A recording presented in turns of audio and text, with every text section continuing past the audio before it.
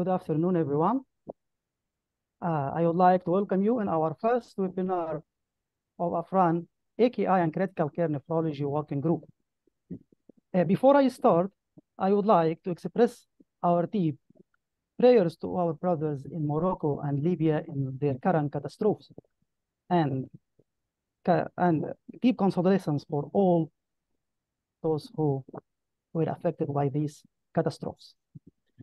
Our aim in this webinar is and this group really is to encourage and promote education, research, and training of this important field of kidney disease in Africa. So we'll start, and I will leave the floor, and I am pleased to have two of our colleagues in Africa, Dr. Bala Waziri from Nigeria and Dr. Vincent from Oima from Ghana, to lead this session. Dr. Bala Waziri is the current. Good afternoon, everyone. Good morning, wherever you are. I'm Dr. Bala Waziri. So we are starting with the first speaker, with Dr. Ahmed. She's from Tunisia. She graduated from Faculty of Medicine from University of Tunis, and she was a former intern at the Dajou University in France. She has obtained several diploma certificates and from specialist in nephrology in March 2007. Dr. Amel also has certificate in statistical method and epidemiology from Faculty of Medicine. She is currently an associate professor of medicine at the University of Tunis in Tunisia. She is also an elected member and deputy secretary general of the STNDT Association. She's also the referent to the STNDT Kidney and Metabolic Disease Working Group. She's also a member of that working group. And she's also a member of the LR00SPO1 Renal Pathology Research Laboratory, and also the manager of that lab. Dr. Ahmed, you are welcome. You have the floor. Thank you, Dr. Bala. I'm going to share my screen.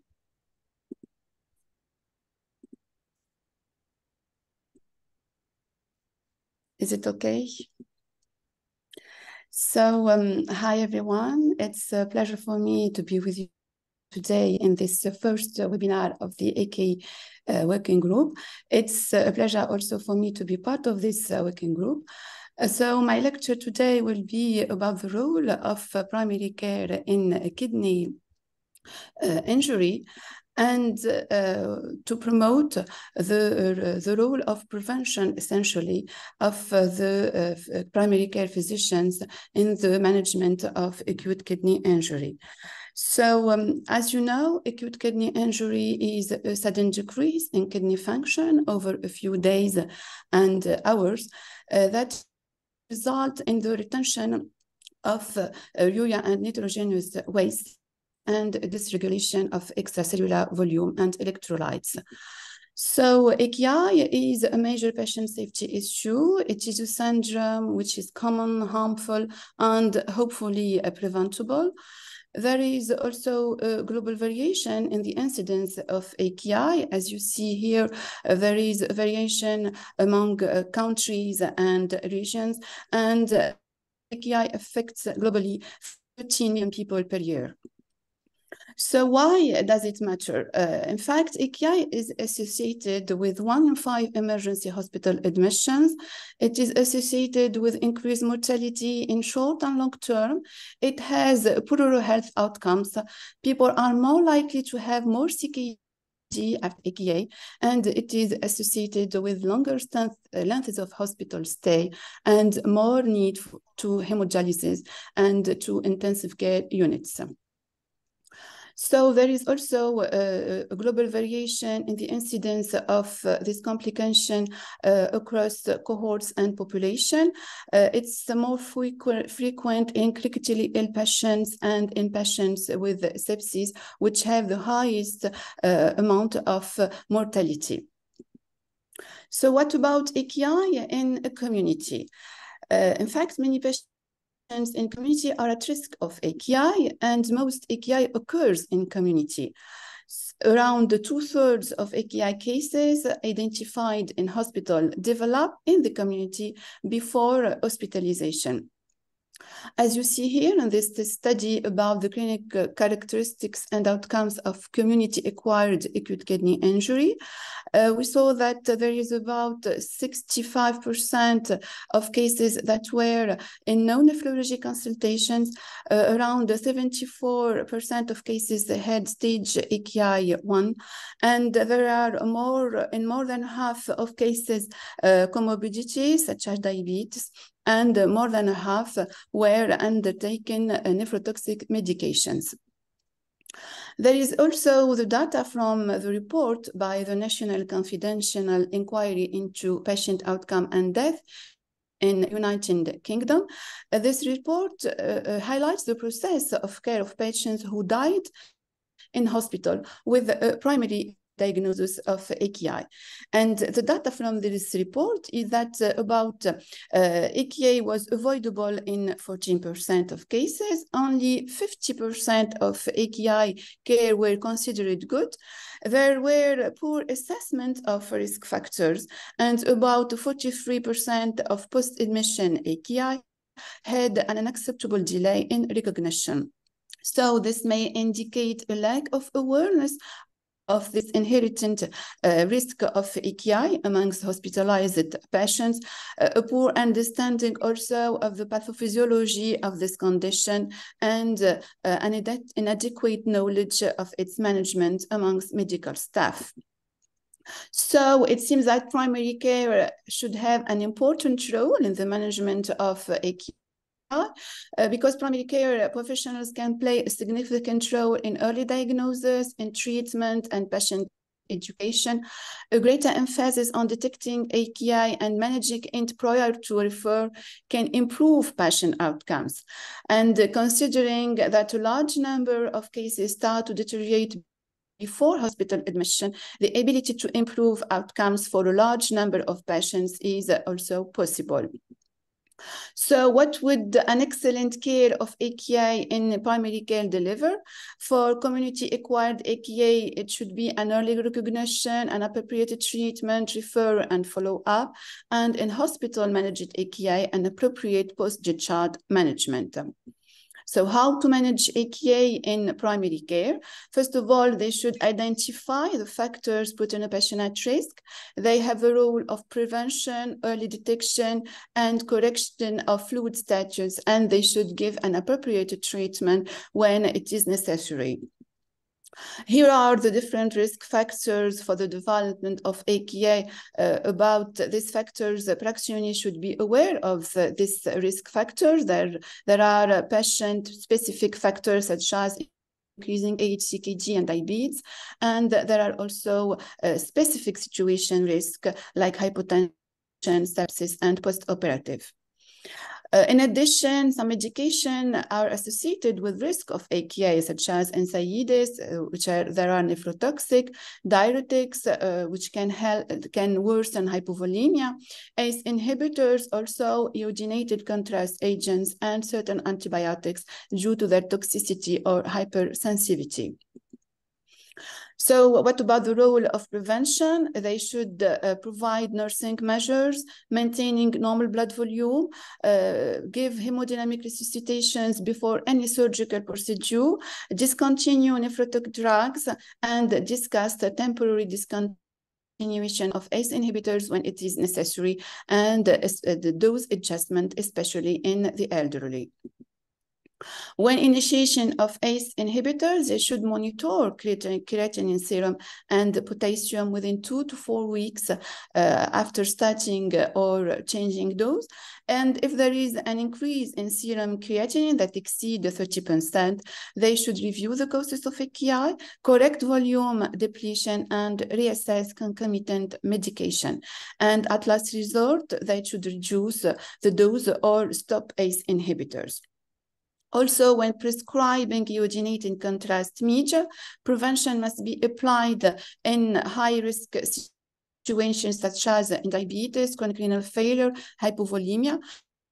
Before prescribing anhydrated contrast medium, they should ensure that the patients are well hydrated, and they should ensure volumic expansion by venous administration of saline or bicarbonated serum. Also, there are the sick day rules for high-risk patient groups. They should advise some advices to these patients at risk.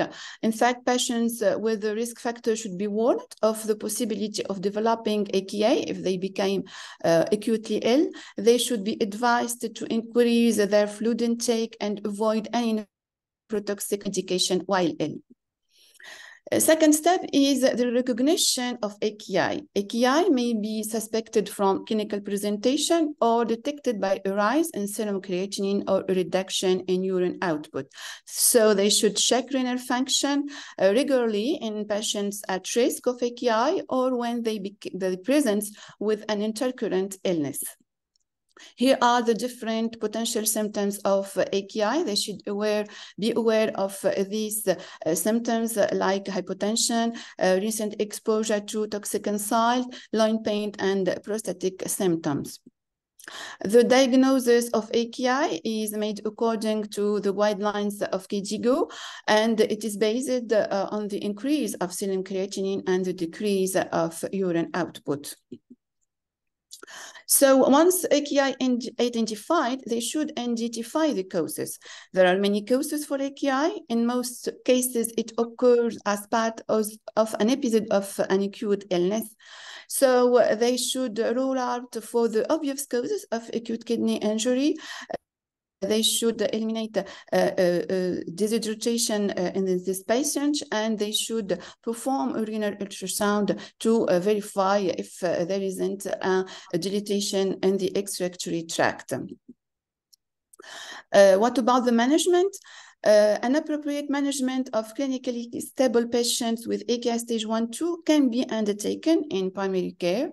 So how to treat in community? They should advise oral rehydration. They should adjust drugs, monitor blood pressure, catheter if there is an obstruction, and repeat creatinine. Also, they should stop nephrotoxins. If low blood pressure, stop antihypertensives. If dehydration, stop diuretics. Avoid usual opioids and stop metformin if AKI is stage 2-3. There are also some red flag signs that should be aware, and in front of these signs, they should refer earlier the patients to the specialist.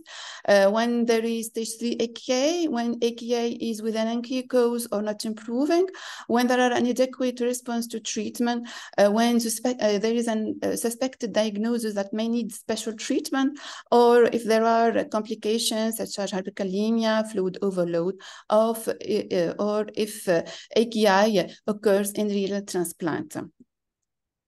What about post-AKI care? After an episode of AKI, they should review patients to advise on an appropriate management and reduction of any medications that were withheld during an AKI episode, and to screen also for CKD.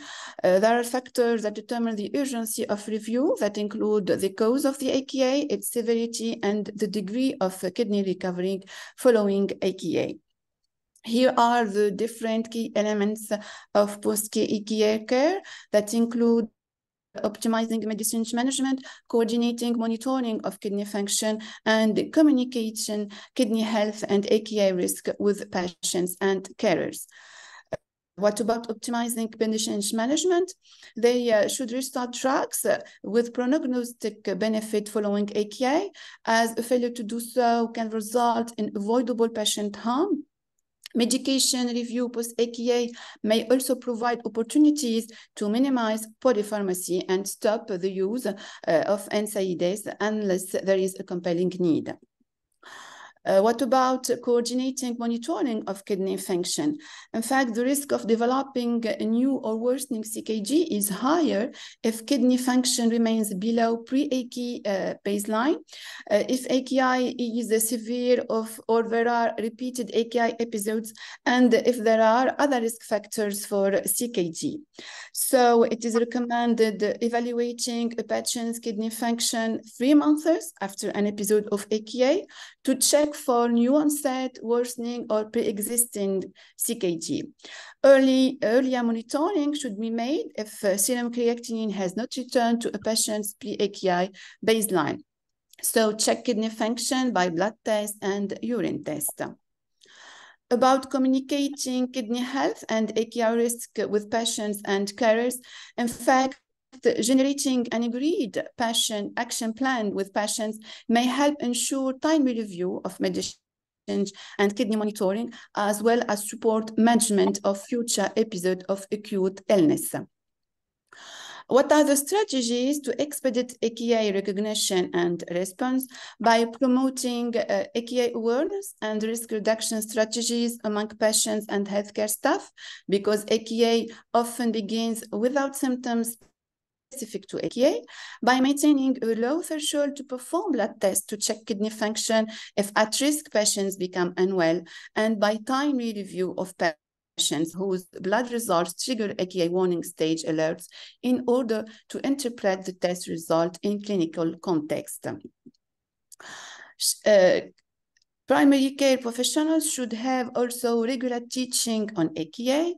Since the NCPOG report demonstrated that poor management of AKI was most commonly the result of poor clinical care rather than an organizational issues, it is essential then that all doctors, regardless of grade and specialty, should receive regular teaching on AKI. It is recommended that this occur at trust induction for foundation year trainees and subsequently for core medical and general practitioners. Such teaching could be delivered through lectures, tutorials, and simulation-based learning.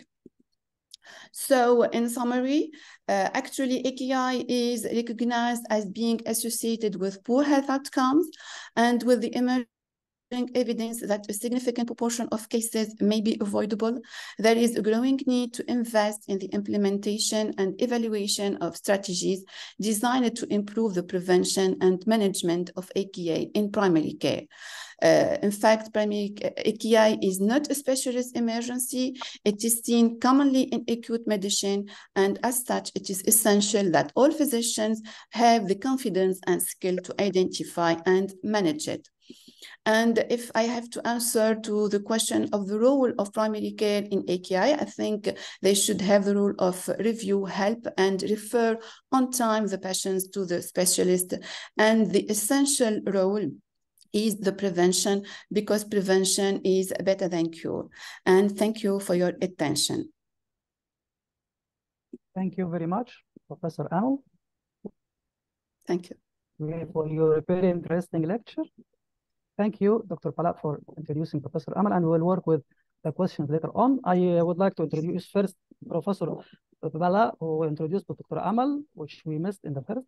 He is the Chief Medical Director, IBB Specialist Hospital in Mina, Nigeria. He is the Chair of Human Research Committee in the hospital, and he is the Chair of IPP Kidney Foundation in Nigeria, and the last winner of research second prize winner of the ISN Clinical Research Award in the last World Congress of Nephrology. So our next moderator, Professor Palat, Professor Vincent Boima, who will introduce the second speaker. Professor Boima is the Associate Professor of Medicine at the University of Ghana Medical School. He is the head of nephrology unit in the Department of Medicine in the university, and he is the deputy chair currently of the renal registry of the AFRAN. He has many and over 60 publications, peer-reviewed journals, and principal investigators in many grants So please, Professor Boima, introduce our Next speaker, Professor Thank Mignon. you, Professor Yasa. It's a privilege to be introducing Professor Mignon this time. She was very little to be said about her, but she should permit me to say a few. For now, she has an MBC degree, Bachelor of Medicine in Surgery, and also a diploma in Child Health, and diploma in Tropical Medicine and Hygiene, and also fellow Royal College of Pediatrics and Child Health, and fellow College of Physician. She's a full professor and head of clinical unit of pediatric nephrology and solid organ transplantation at Red Cross War Memorial Children's Hospital, and a senior lecturer at the University of Cape Town. I'll skip a few things just to obey her wishes and say a few things that will put her lecture into context. She is a nephrologist and a pediatric intensive care consultant and on 7 young child steering committee. She had interest in the care of critically ill children who have acute kidney injury requiring dialysis and transplantation.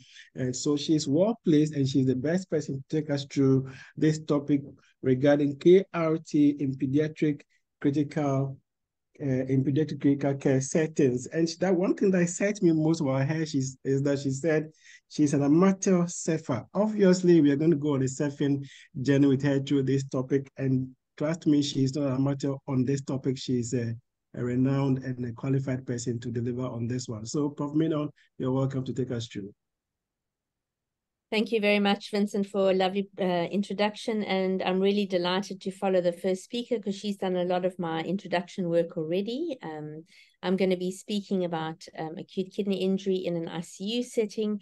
And I just want to promote the Kenyan Renal Congress, which is happening next week.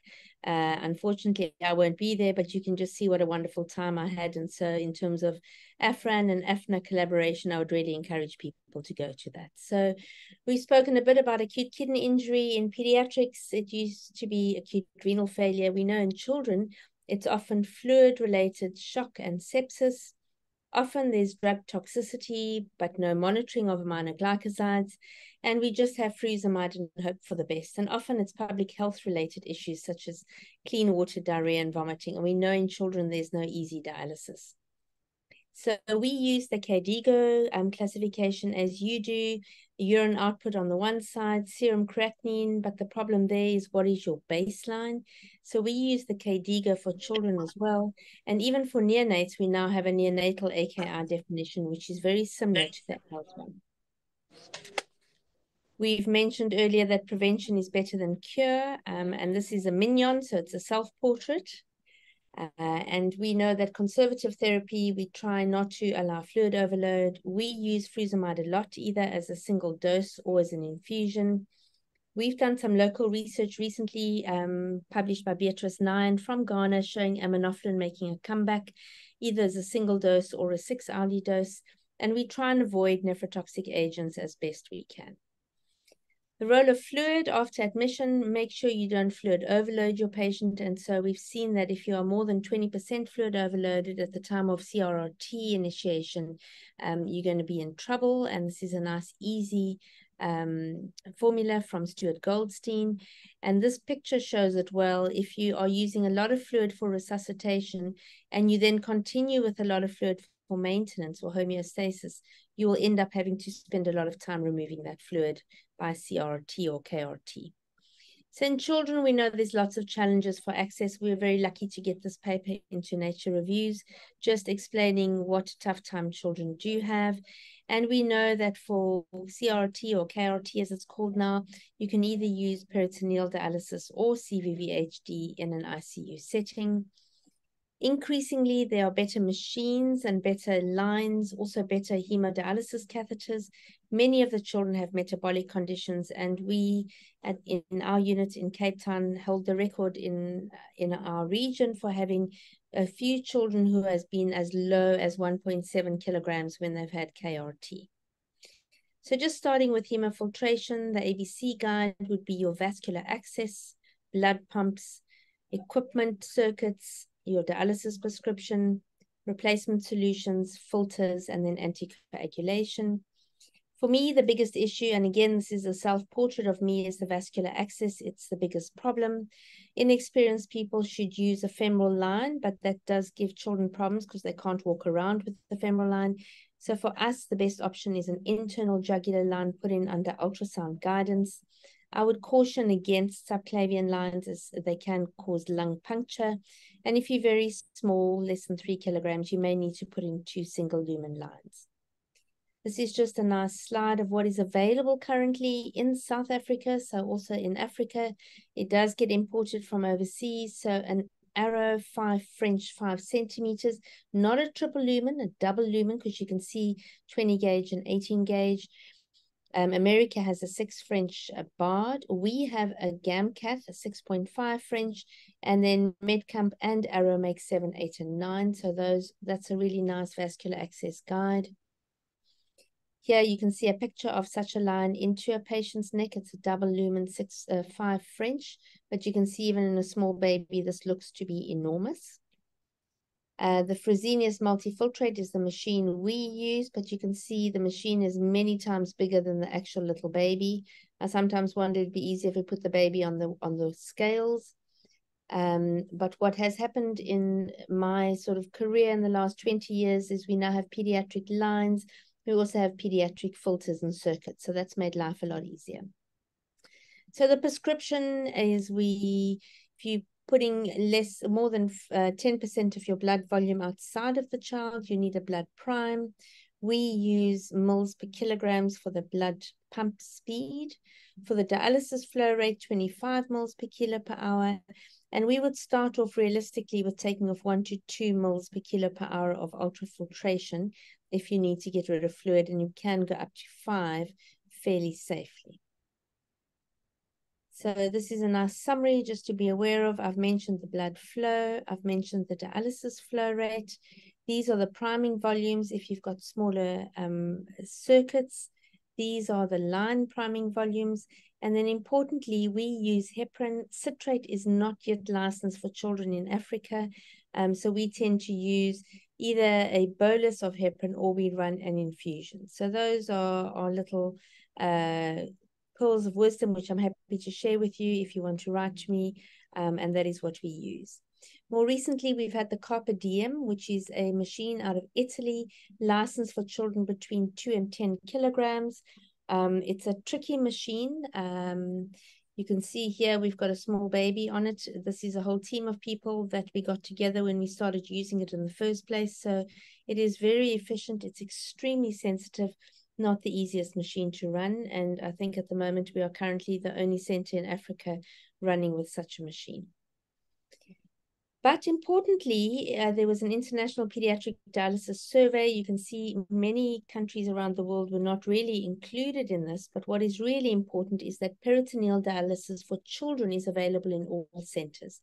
Whether you're in a developed or a developing country, I'm going to call that a well-resourced or less well-resourced country. And you can see here whether you are working in a poorer area or a better resourced area, PD is available in 100%. Even KRT or CRT in well-developed countries or well-resourced countries is only available in 60%. So for us, it's good news that PD is available. The gold standard would be if you've got a child with AKI who you are not winning with conservative methods, to try and attempt to move the child to a pediatric renal center and get a Tenkov catheter placed. But if you can't do that, then do a bedside PD catheter. And if you've done an ascites tap, then you can do that. So picture of a little PD catheter into a person. This is a surgical patient who's had a neckline and a formal surgical Tenkov that takes a lot more time and effort. This is a picture from the Philippines where somebody has used an adult central line as a PD catheter in a little premature baby. And this is what we're teaching. We use manual dialysis with Buretrols and a Y connector. You can get a closed system, but you can also make this up yourself.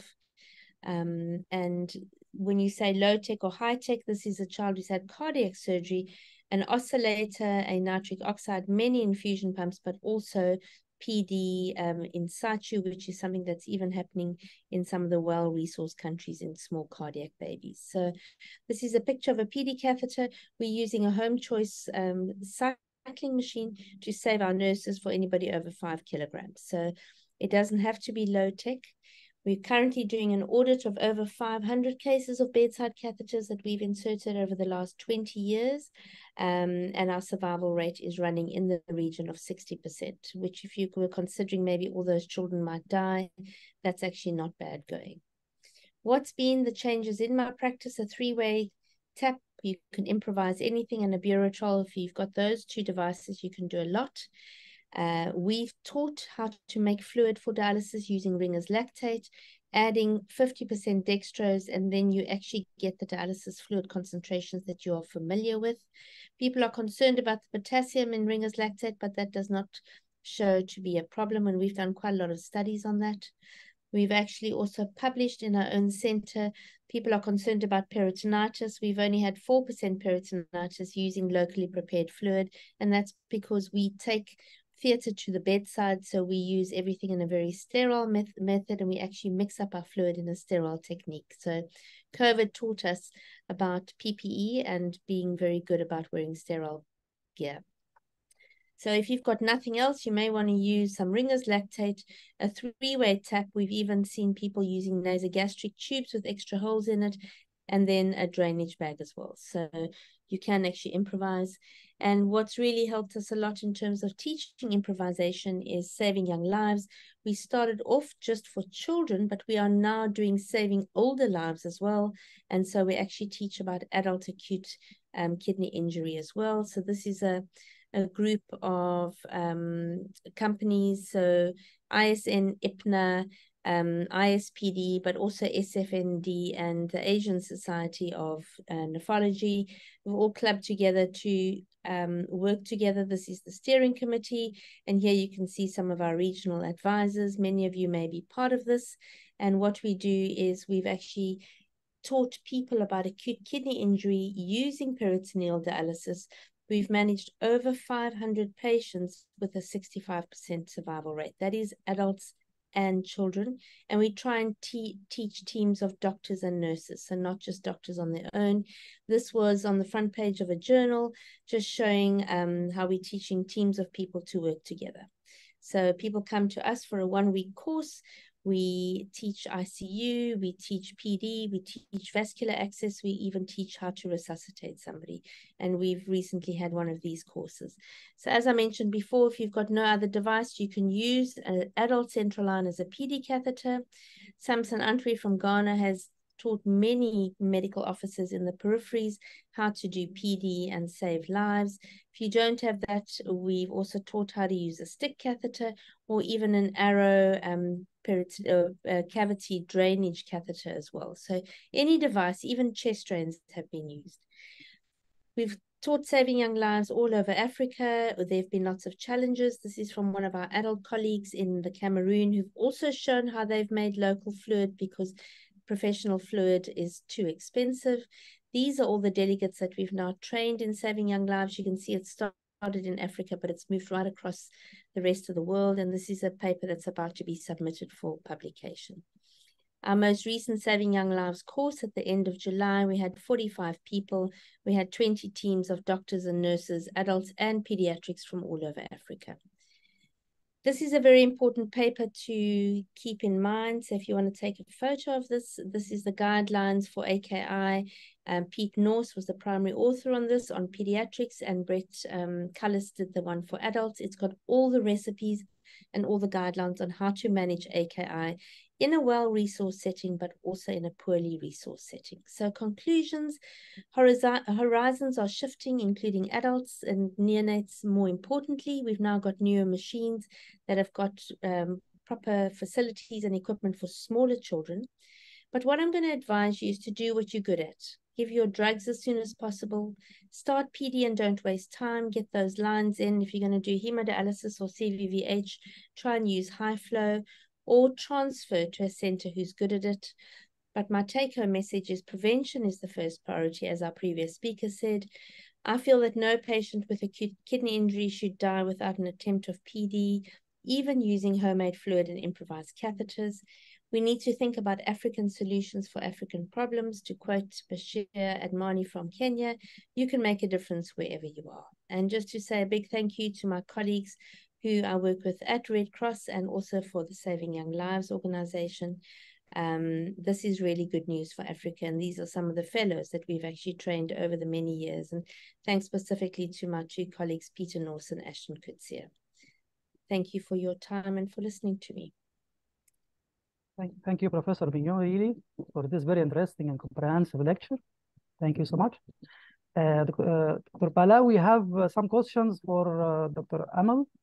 I think you can go through, please.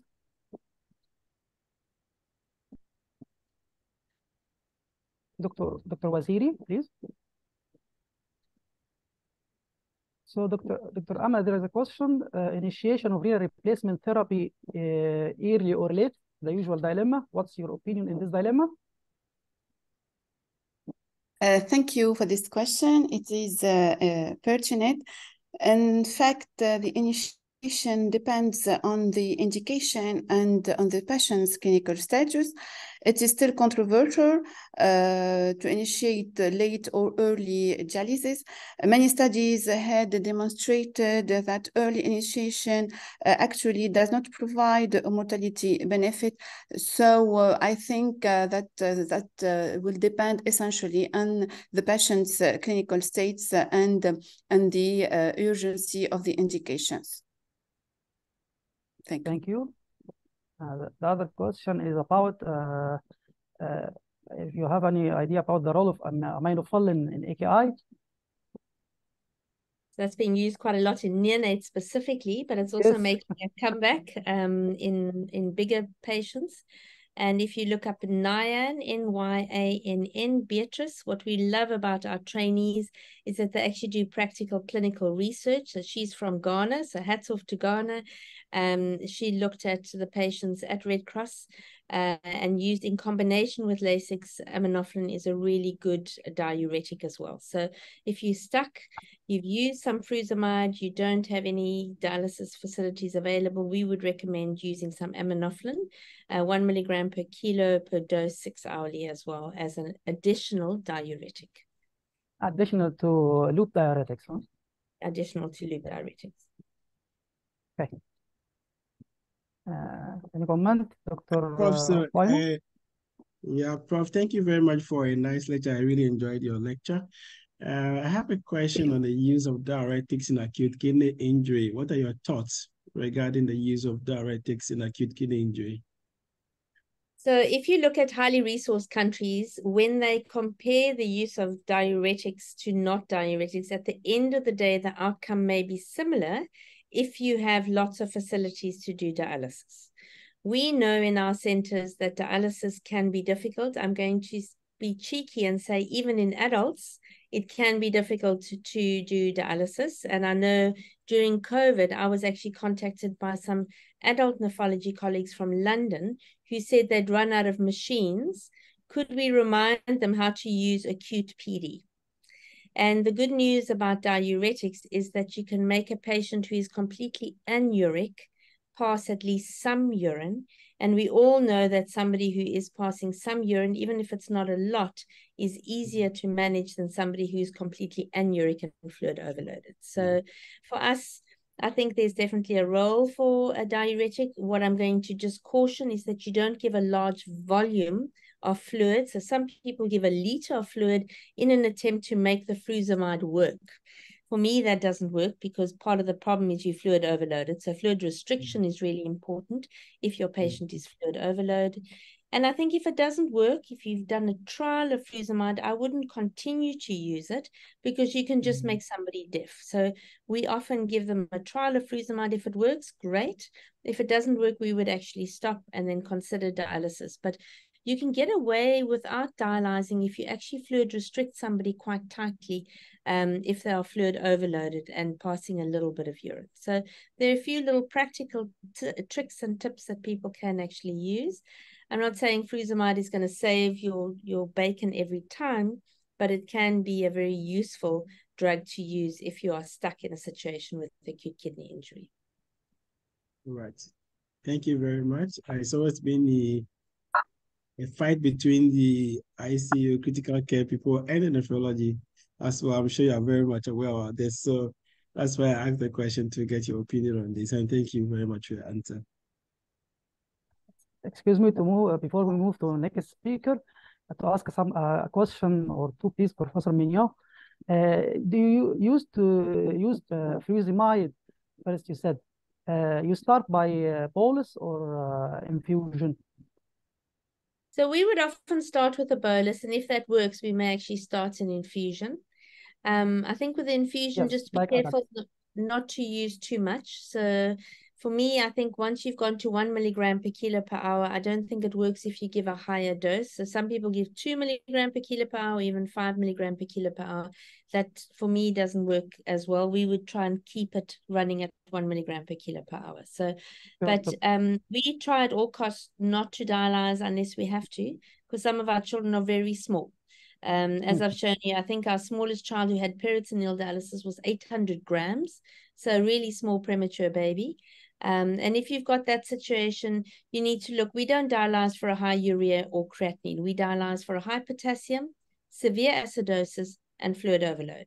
And with those three features, if you can get away with getting some diuretic and fluid restriction, you may not have to dialyze if your potassium is okay and you're not fluid overloaded. And then I see somebody's just put in the chat, what's the commonest cause of AKI in South Africa? I think it depends on where you work. I think sepsis and diarrheal disease has still got to be pretty serious. I know in northern parts of Southern Africa, you've got to worry about malaria as well. In our center, we do quite a lot of cardiac surgery. And so cardiac patients also run into trouble. So I think it just depends on where you work. But I think dirty water, diarrhea, and sepsis have got to be top of the pops. My last question about, you said that you have no citrate as anticoagulation in CRRT. You do not use citrate. I'm right, or correct me? So what's you do in the situations of heparin-induced thrombocytopenia? Sorry? Yeah, so we use heparin. Yeah, so we use heparin. Citrate is not actually licensed for children in South Africa. Now, you could say most of the drugs we use is not licensed or are not licensed.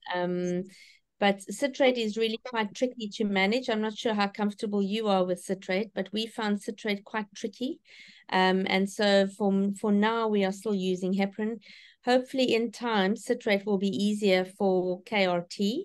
But at the moment, we are still using heparin, and we monitor bedside ACTs rather than waiting for the laboratory to do PTTs. But bedside ACTs and heparin are much easier than actually running citrate. So in bleeding conditions, you usually do heparin-free CRRT or something, or what you do? Well, we normally need a little bit of a heparin bolus just to keep the lines from clotting. And that's why we then use bedside ACTs. So we run the ACT, somewhere between 180 and 220, and then we adjust the heparin infusion according to that. So even with coagulation problems and bleeding problems, we've managed with monitoring the ACT very closely. Thank you so much. And let me move to the next speaker, case presentation in the usual real cases by Dr. Nihaline Keita from Senegal. She is a nephrologist, hospital practitioner in nephrology department of the Center National Hospital, Dalal Jam in Dakar, Senegal, and she is the teaching assistant at the Department of Nephrology, Faculty of Medicine and Pharmacology. And she is now currently the deputy chair of Afran Social Media Committee. So please, Professor Nihaline, share your screen, please, Dr. Nihaline. Dr. Keita, please. Dr. Yasser. Share your screen, please. Will be a real life case from Dr. Keita. Can you see?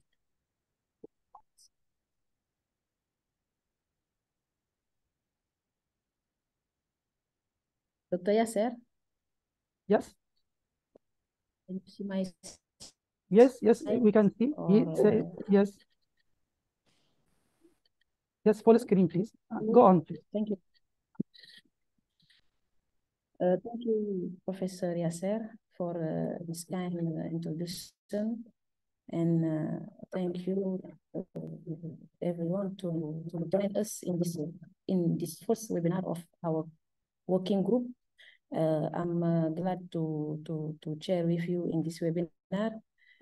First, my apologies for my English level, and I am going to share with you a clinical case about a young patient. We have a young 24 years old male who presented with a palpitation, with palpitations, chest pain, and shortness of breath. The patient presented to the emergency department with palpitations, burning in the chest, and a sensation of difficulty breathing in onset of few hours. 2 days before admission, he had complaint of vomiting without diarrhea and fever.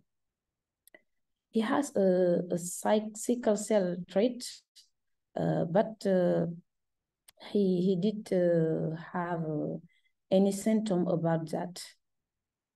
In his past history, he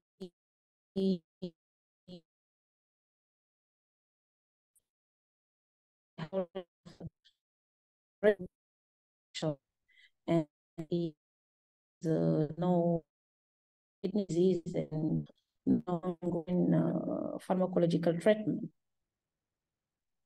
On the physical assessment, he had a small breathing, and his autosats were low at 9%. He had arrhythmia and a mitral stenosis murmur. Her blood pressure was elevated and her heart rate, and there was an anuria, and the urine dipstick show protein and blood. Blood test revealed elevated urea and creatinine, and the creatinine elevated at 5,064 milligram per liter, with an hyperkalemia, a major hyperkalemia, and his alkali reserve was very dropped at 6 millimole per liter. The electrocardiogram found an irregular rhythm, which is compatible with an atrial fibrillation, and the renal ultrasound showed not an hydronephrosis. The right kidney was normal, and the left kidney was very small with an poorly differentiation. So we conclude at first time to an AKI with an anuria and severe hyperkalemia and a severe metabolic acidosis among a patient with an asymmetry of length of kidney. There was a life-threatening indication of dialysis, and we do that. And after, the patient suddenly had a blood pressure drop and a persistence of chest pain and palpitation. The kalemia became normal, and the electrocardiogram showed an atrial fibrillation with a rapid ventricular response. We performed a cardiac ultrasound, and we diagnosed rheumatic mitral valve stenosis and an important dilatation of right atrium. The patient was admitted on a cardiac intensive care unit for an rhythmic collapse, and the rapid atrial fibrillation has been reduced by external electric shock and digoxin, and the rhythm became normal. But when we stopped digoxin, the atrial fibrillation restart. And so we introduce bisoprolol and anticoagulation, and we conclude to a paroxysmal atrial fibrillation. Hemodynamic was stable on following days, but the functions they failed, and we continue hemodialysis session. So further investigation was done in order to find what causes AKI among this patient, because it's very important to determine the cause to properly treat AKI. It could be a cardiorenal syndrome, or a post-streptococcal glomerulonephritis, or a renal vascular thrombosis. When we look the past and current medical history of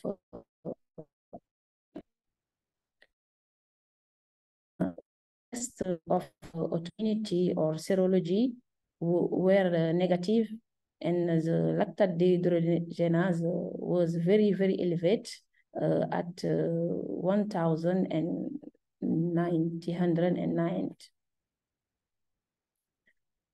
We performed a renal Doppler, and the right kidney had hypoechoic cortex, a reduced cortical perfusion, and a decreased demonstration of intrarenal blood vessel.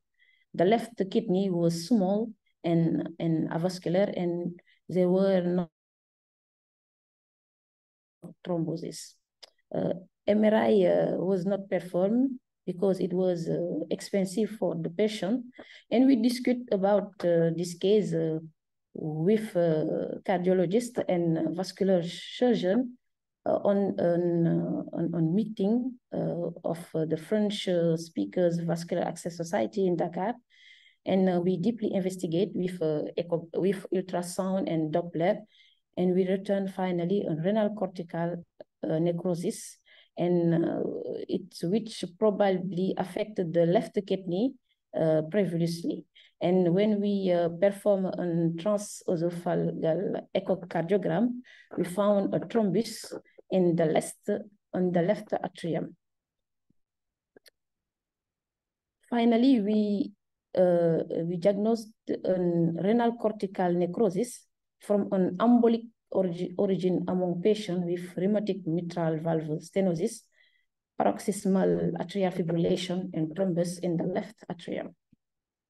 The management of this patient was bisoprolol anticoagulation, and unfortunately, he continued hemodialysis.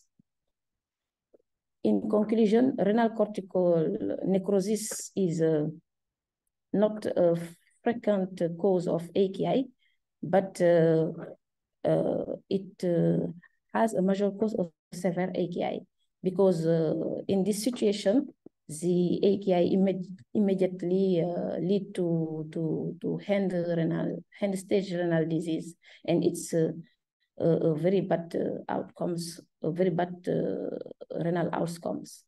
We have to think about it, even no obstetric context, mainly when our patient or the patient have a thromboembolism risk factor. That's my last slide. Thank you.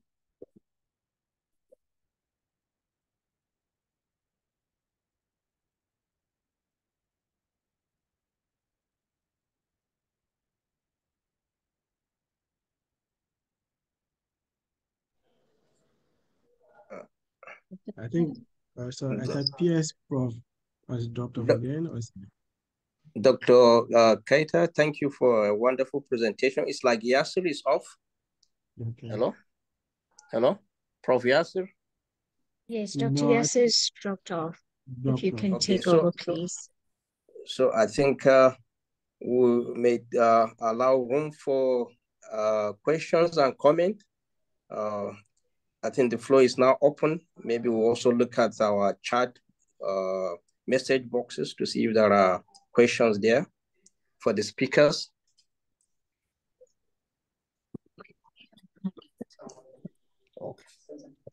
Okay, Yasser is back.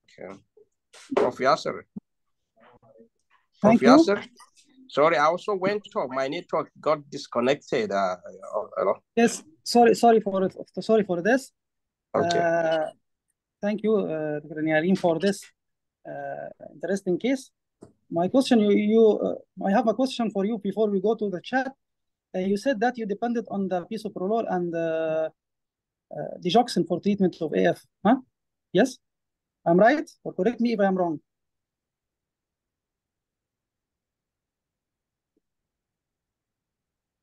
Yes, can you hear me? We maintain the rhythm with bisoprolol, yes.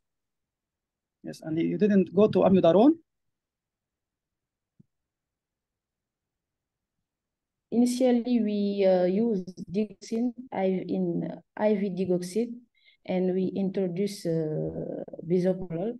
We discussed with a cardiologist about amiodarone, but there were some restriction because the function of this patient is failure, and we have not antidote of amiodarone if something have arrived. Okay. But with bisoprolol, the rhythm became normal, and we follow the patient with cardiologist, and it's okay. Yes. Okay, thank you.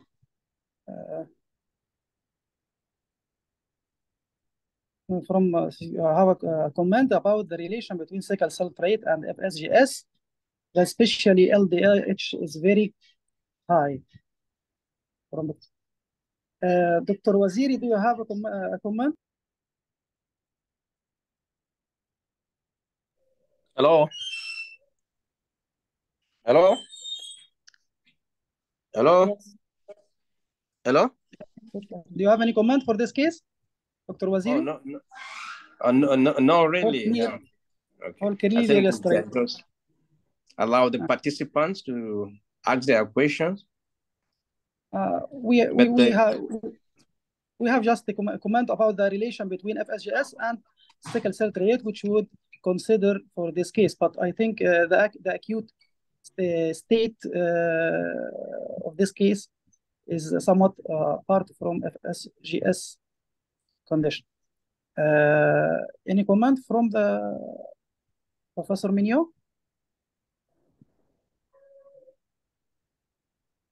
So, sorry, I'm just trying to read your question. So are we asking if sickle cell has got FSGS as a secondary effect? Yes. That's a tricky question. I think there was quite a lot of insult also to this kidney that could actually on its own have caused trouble without without it just being the sickle cell. And FSGS, so we don't see that much sickle cell in our setting. So I think there are some people on the line who see much more sickle cell than we do. But FSGS can coexist with this. But I think there's enough other evidence for acute kidney injury for it not just to be sickle cell on its own. Thank you. I think I agree with Prof. Mignon. There's a lot more precipitants of acute kidney injury here to suspect that this patient has an acute kidney injury, which may have led to the cortical necrosis. There may have been a background FSGS, perhaps from the sickle cell, or we don't know that for sure. It's just a presumption for now. So I think there's another question saying sickle cell trait and FSGS. Probably it's more of sickle cell disease and FSGS, and not sickle cell trait and FSGS. Largely for now, I mean, most of the data on sickle cell trait and CKD is still not conclusive, apart from the ones we know in terms of symptomatic hematuria, concentration problems, etc. Yeah, so that's what I want to say. Okay. And the acute condition will be vascular occlusion for this sickle cell. And thank you for your experiences. Another question. The high LDL indicates tissue ischemia and infarction and supports cortical necrosis. I have a comment from Dr. Yazid about this high LDL, that it was a clue for cortical necrosis in this case. No more questions and no more comments. And excuse me, Dr. Waziri, Dr. Professor Minyo, Dr. Dr.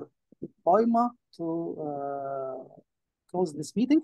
And thank you for your very interesting topics, Dr. Amal, Professor Minyo, and for the interesting nice case presentation.